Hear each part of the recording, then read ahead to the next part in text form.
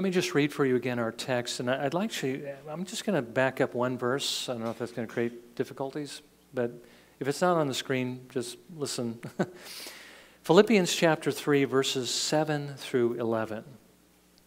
After Paul describes all the efforts he was putting in as a Pharisee to earn a righteousness by which God would accept him, he comes to this conclusion, having, by God's grace, seen Christ and what he has done and what his works were in comparison to his.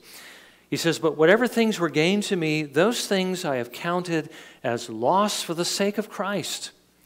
More than that, I count all things to be loss in view of the surpassing value of knowing Christ Jesus my Lord, for whom I have suffered the loss of all things, and count them but rubbish, so that I may gain Christ, and may be found in him, not having a righteousness of my own, derived from the law, but that which is through faith in Christ, the righteousness which comes from God on the basis of faith, that I may know him, and the power of his resurrection, and the fellowship of his sufferings, being conformed to his death, in order that I may attain to the resurrection from the dead." Well, may the Lord bless his word to our hearing this morning.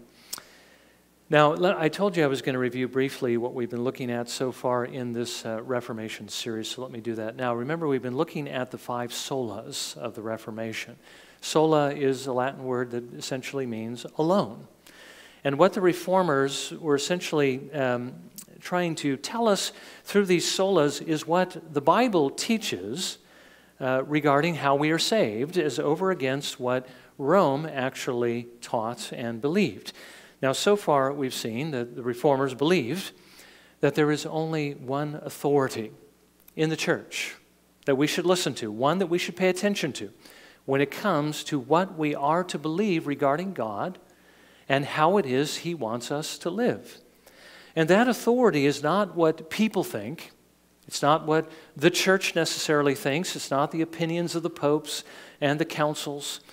It's not even for us as Protestants the opinions of our friends or family members, but rather it is what God says in his word. Now that is what sola scriptura means. The Bible alone is the authority. With regard to salvation, that most important thing the Bible teaches us about, how we are saved from God's wrath, how we are just in his sight, God tells us in his word that that is a gift. It's not something that we have to work for. We don't, as Rome believes, have to become personally righteous by working with or cooperating with the grace or the help that God gives to us through the sacraments as they're consecrated by the priests, before God will look at us and say, "You are righteous and good enough to enter into heaven." This is something that he works through his Son, which is what we're going to look at this morning, and freely gives to us through his Son. And we've seen thoroughly that for this salvation to be a gift, for it to be purely of God's grace, that we have to receive it in a way that itself is not a work. We have to receive it by faith alone. Now remember, faith we saw was not something that we do. It's not coming forward at an altar call. It's not praying a prayer with God looking at us and saying, "Oh, I see that faith." That act of faith I will count as your righteousness, and I will justify you on the basis of that righteousness. That's what gets you into heaven.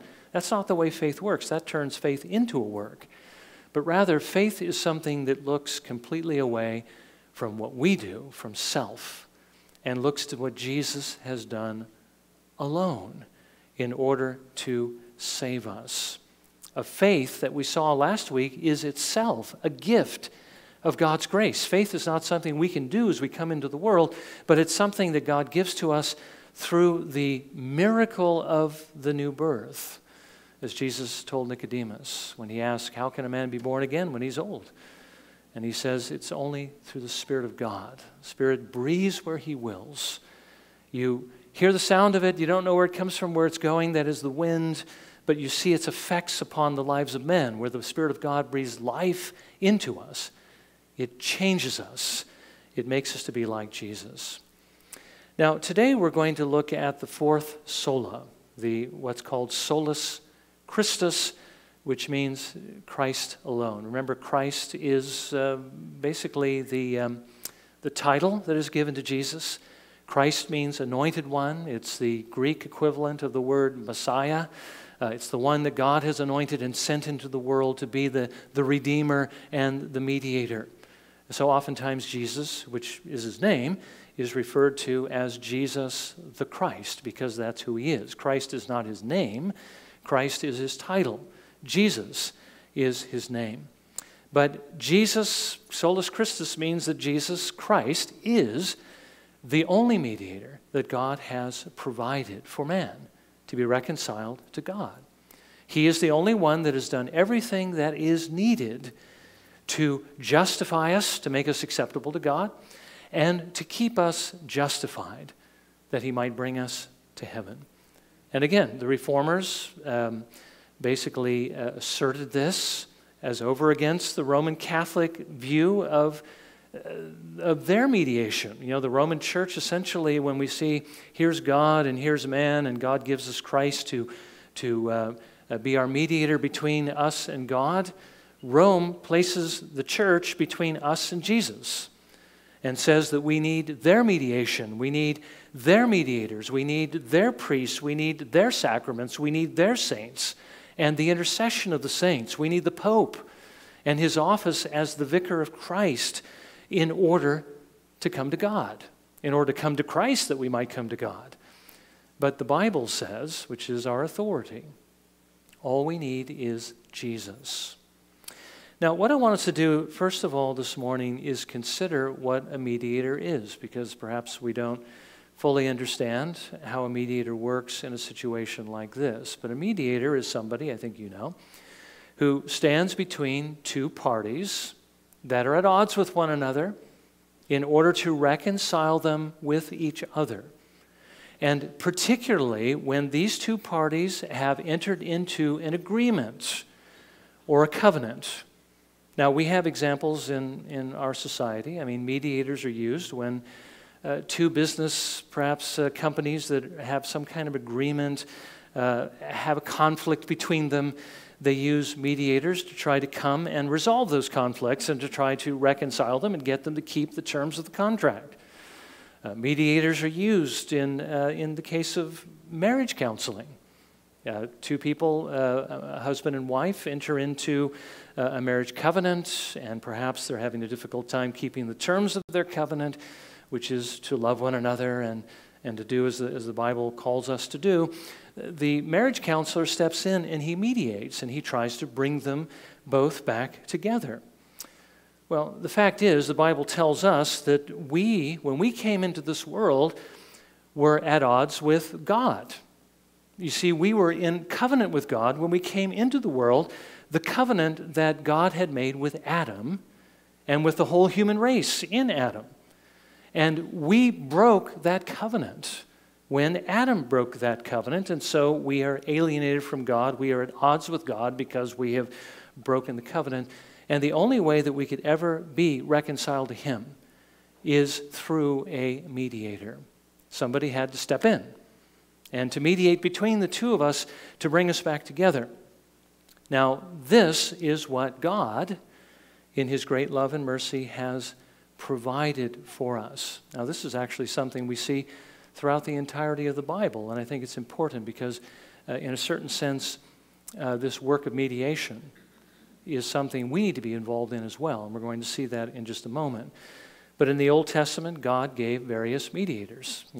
First of all, he gave the patriarchs. Those would be those, remember, like from the very beginning, Adam, and then his children, who were the heads of their households, all the way through Abraham, Isaac, and Jacob, all the way to the time of Moses and the priesthood that was established at the time of Moses. But the patriarchs would stand between their families and God and mediate between them. Moses and the priests would stand between God and man and mediate in order to reconcile them. And of course, we know finally the Lord gave his Son. in order to stand between us and God and to reconcile us together in the new covenant. And that's what all these mediators were actually pointing to, the mediation of our Lord Jesus. Now, secondly, in order to do this work, in order to stand between us and God, to bring us together, there was something that these mediators needed to do. Basically, two things. They had to offer a sacrifice, and they had to pray. Now, that's what the patriarchs essentially did. We believe this is something Adam did from the very beginning. Adam was the mediator. He was the priest of his own household, and I think we can deduce that he was from what we see his children doing. We read in Genesis 4, verses 3 and 5, and perhaps this will shed some light on this passage if you don't quite understand what it says. It says this: "So it came about in the course of time that Cain brought an offering to the Lord of the fruit of the ground. Abel, on his part, also brought of the firstlings of his flock and of their fat portions. And the Lord had regard for Abel and for his offering, but for Cain and for his offering he had no regard." Maybe you've wondered, why isn't it that God accepted Cain's sacrifice? Well, let's take a look at this. Now, when he says in the course of time, he's literally saying in the Hebrew language, at the end of days. At the end of this 7-week cycle, there was a 6-day work week, and the seventh day, the day that God rested, the day that he blessed for our good, the Sabbath, was the day that his people would meet together to worship him. And that's what we see Cain and Abel doing. In the course of time, or at the end of days, they brought their sacrifice. Now, on this day, Cain brought something that he had grown from the ground. Fruits, vegetables, probably some kind of a grain offering. But Abel brought something from the flock in order to offer it to God. Now, God accepted Abel's offering, but he didn't accept Cain's. And the reason why he didn't was because Cain's was not an animal sacrifice. It wasn't the kind of sacrifice that God had shown them, the kind that he wanted them to give him when he first applied the covenant of grace to Adam and Eve after the fall. You'll recall that when Adam and Eve, after the fall and after God had basically pronounced the curse upon the serpent and upon the man, upon the woman and so forth, God killed some of his animals. He made a sacrifice, a blood sacrifice, and he covered their nakedness with the skins. Essentially, God wanted a blood sacrifice. That was the example he gave to them. And the blood sacrifice was to point forward to the sacrifice of the Son of God, the Lamb of God, the seed of the woman who eventually would give his life for the sins of the world, for everyone who would trust in him. Now, the point is, Cain and Abel both knew that that's what God wanted, which shows us that Adam had been sacrificing and he had been mediating on behalf of his household as God had shown him to do. They had learned by his example. As we continue through the Bible, we see that Noah did exactly the same thing. He was a mediator between his household and God, and it's because of that mediation that his household alone was saved through the flood. Remember when he was gathering animals for the ark, that he brought in 7 pairs of the clean animals because those are the ones he would sacrifice. You can't, if you have all the animals that are left in the world on your ark, you don't want to, cause any of them to become extinct. So he had to bring on extra ones that he could use for sacrificing. But of those that were unclean, he only brought 1 pair of each in order that they might repopulate the earth. The first thing that Noah did when the flood was over and he got off the ark was he built an altar and he sacrificed. Again, mediating between his family, which was the only family left in the world, and God. And Job, who lived during the time of Abraham, he was the patriarch. He was the head of his household, and he also acted as a mediator and as a priest of his household. We read in Job 1, verses 4 and 5, these words. His sons used to go and hold a feast in the house of each one on his day. And they would send and invite their 3 sisters to eat and drink with them. When the days of feasting had completed their cycle, Job would send and consecrate them, rising up early in the morning and offering burnt offerings according to the number of them all. For Job said, "Perhaps my sons have sinned and cursed God in their hearts." Thus Job did continually. So Job, on behalf of his household, was continually sacrificing, praying, and mediating between his family and God. So sacrifices were offered, prayers were made to God for God's mercy and for his blessing upon their households. Now this continued until the time of Moses, when the Lord established the priesthood to mediate between him and his people through their continual sacrifices and their intercession. During that time, the heads of the household continued to mediate for their households. They would sacrifice and they would pray, but now when they brought their sacrifices, they would bring them to the temple so that the priests might offer them to the Lord. I only bring this up to point out this, that heads of household are to be mediators in their households, okay? Now, we don't take, animals and sacrifice them to the Lord. We don't take our pets and offer blood sacrifices because the sacrifice of our Lord Jesus Christ, which he gave once and for all, the blood which forever is able to sanctify all who will trust in him. We don't sacrifice, but as heads of household, we do point our children to that sacrifice, the only sacrifice that can reconcile them to God, and we are continually to pray for them. But now let me just point this out. All of these mediators and their sacrifices and their prayers were all pointing to one thing. They were pointing to Jesus, who as our great high priest would reconcile us to God through the sacrifice of himself. It's only because of his work that any of these were actually saved or benefited at all from the sacrifices or the prayers of the patriarchs or the priesthood. It was only because of what Jesus would do when he did that work. So finally, let's consider what Jesus did and what he continues to do as our mediator. Now remember, we noted at the beginning, Rome, the Roman Catholic Church, believes that they stand between Jesus and us, with their popes and their priests, with their saints and their sacraments, in order to reconcile us to God. Well, Paul tells us we don't need any of those things. All we need is Jesus. And that's what he tells us in our passage. Now, I'm going to make reference to various parts of the passage that we've been looking at. I want you to notice, first of all, what Paul says in verse 11, what his goal was, what it was he was after in his own life. What was he seeking after? What was the ultimate purpose? He says this in verse 11, that I may attain to the resurrection from the dead. Now, Paul did not mean here that only some people are going to be resurrected and others aren't, and only those who follow Jesus are actually going to come out of the graves, because in the general resurrection, everyone is going to be a part of that, whether we believed in Jesus or not. Everyone who has ever lived is going to be raised and judged on that day. But what Paul is talking about here is to attain to the resurrection of life. He wanted to be among those who stood among the sheep, the righteous, on the day of judgment. In other words, Paul wanted to be safe. He wanted to be saved. His goal was that he would not end up in hell, but he would end up in heaven. Now, secondly, I want you to notice how he pursued this goal. It wasn't through his works.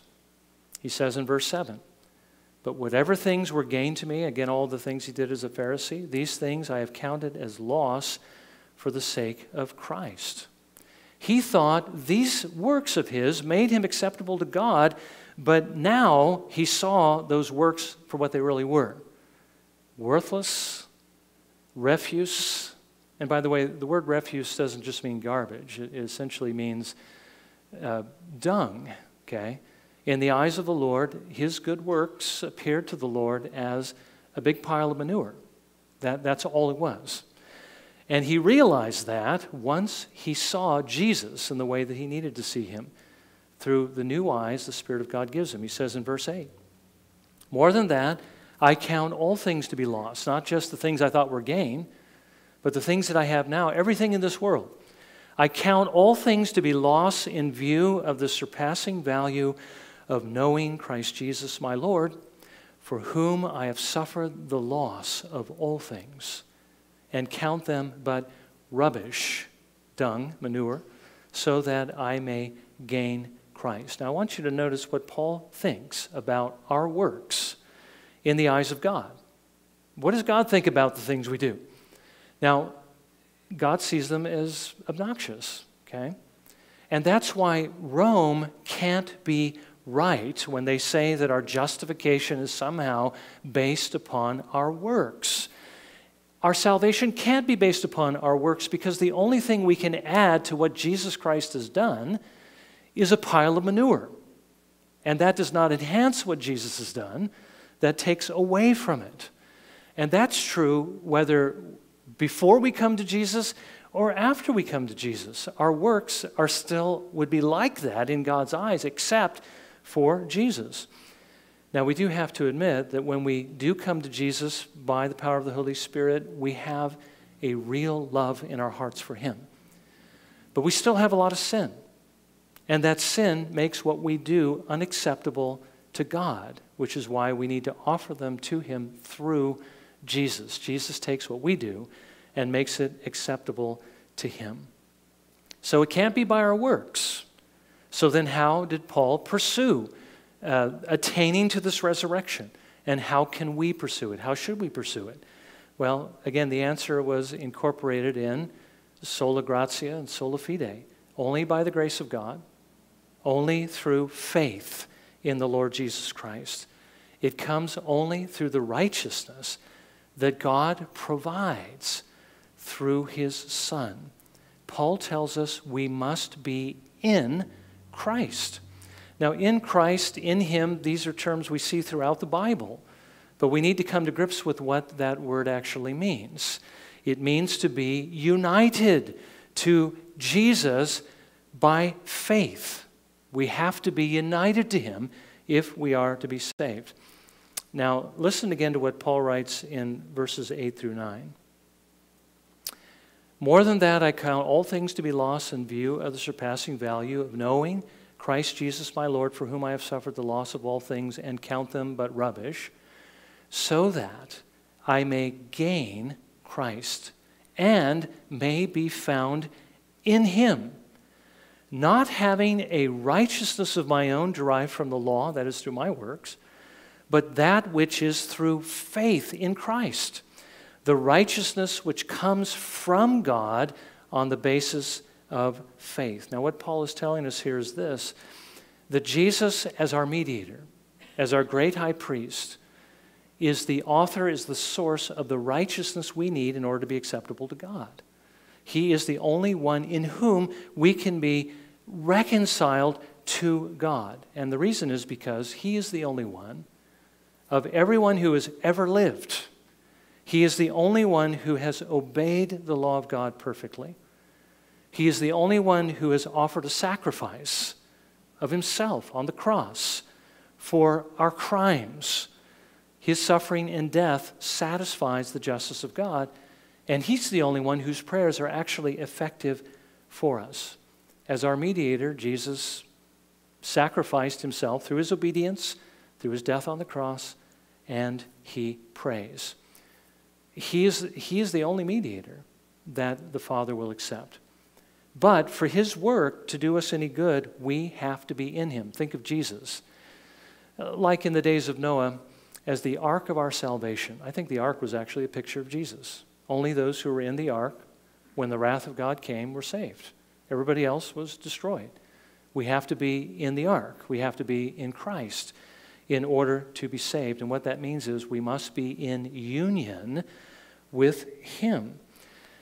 Now, let's think about this union for just a moment. There's several ways in which the Bible says the believer is united with Jesus.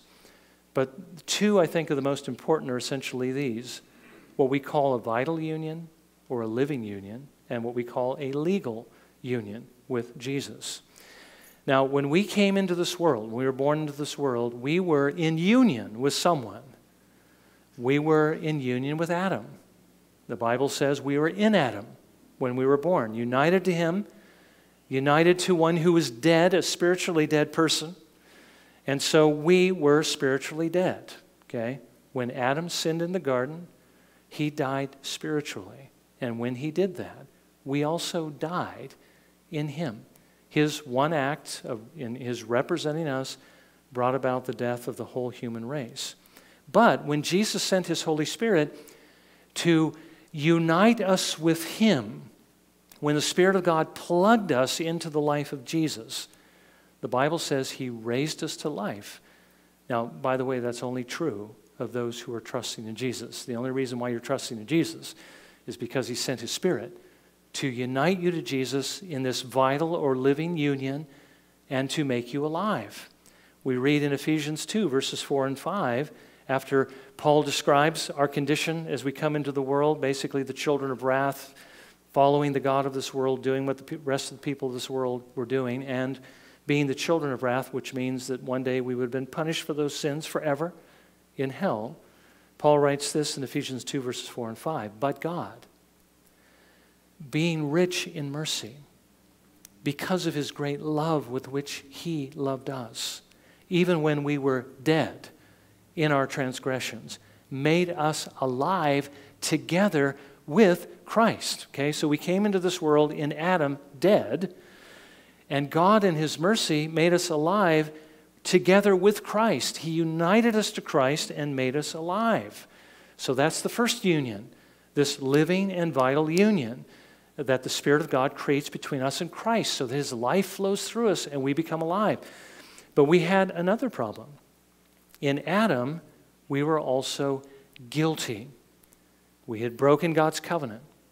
We were guilty not only of Adam's sin, that sin was credited to us because he represented us, but we were also guilty of all the other sins that we had committed, and we were under the just sentence of death, which would have ended in eternal death and punishment.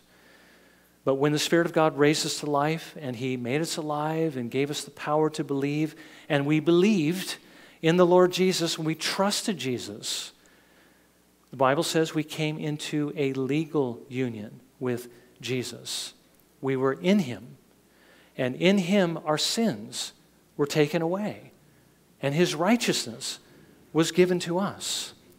And now that we are in Christ, now that we are in union with our mediator, everything that he has earned, everything he deserves for his obedience, for his perfect work, the love and the acceptance of his Father, the kingdom of heaven, its present state and in the future state, the new heavens and the new earth, everything he deserves, we also now deserve in him. That's what it means when it says we are joint heirs of his kingdom in the Lord Jesus Christ. So you can see the importance of union with Christ. We need his life in us in order to believe. And believing, we need this legal union with Jesus to make us acceptable to the Father, because in and of ourselves we are not acceptable. If we stand before God outside of Christ, we will be cast away forever. But if we stand before him in Christ, he will welcome us into his kingdom. Now, the last question that Paul addresses here is this: how can we know that we are in union with the Lord Jesus Christ? Well, he tells us essentially that we can know him, that we know him because of essentially three things. We will experience the power of his resurrection. When the Spirit of God makes us alive, we are raised to life. How do we know that we are raised to life? It's because we're experiencing something different than we experienced before. We now have his power working within us, the power no longer to submit to sin. We're no longer the slaves of sin, but now we're free from it, and we have the power to obey. How do we know that we're in union with Jesus? When we are faced with a choice between what is right and what is wrong, we can choose what is right by the power of God for the right reasons, because we love God and we want to give him glory. That love the Spirit of God gives us breaks the power of sin, gives us a new motive that will allow us to choose the right thing for the right reason. So we will have the power of his resurrection within us. Second, as we see this working itself out in our lives, we will also experience the fellowship of his sufferings. If we live like the Lord Jesus, become like him, we're also going to be treated like him. Jesus said, don't be surprised if the world hates you. It hated me before it hated you. If they hated the master of the household, they're going to hate the servants of the household. If they falsely accuse the head of the house, they're going to falsely accuse the members of the house. There's no way to get away from it. If you're going to follow Jesus, you're going to be hated. If there's not somebody in this world that hates you because you're a follower of Jesus, it may be because the life of Jesus is not in you. You're keeping it a well-hidden secret, or maybe it's just not there at all. So that the second way we know is we suffer persecution. And we also see that our life, Paul tells us, will be conformed to his life, will be conformed to his death, which I think Paul means this, his death to sin. Paul talks about this in Romans chapter 6, the death that he died to sin. We will be experiencing that. Being conformed to his death means that we've died to sin and that we have also been raised to newness of life, to obey the Lord. Now, if we know the Lord, if we love him, if we see this power at work in our lives, if we sense this persecution from the world, if we essentially see this conformity to the death of Jesus and his resurrection to life, that's how we can know that we will attain to the resurrection from the dead, that we'll be a part of the resurrection of the righteous on that day. So again, Paul reminds us here that this union that saves us will also transform us. We need to make sure we see this work in our lives, because if we don't see it, then we haven't been justified. We are not in union with the Lord Jesus. But if we do see it, it means that what Jesus did, he did for us. It means that we are in him. We are in union with him. It means that he is our mediator. And it also means that Jesus is going to make sure that we get to heaven. He's done everything we need to be acceptable to the Father, and he's going to continue to do everything that is necessary to get us from here to there. And again, the point this morning and essentially this evening is this: we don't need anything else. We don't need the Roman church.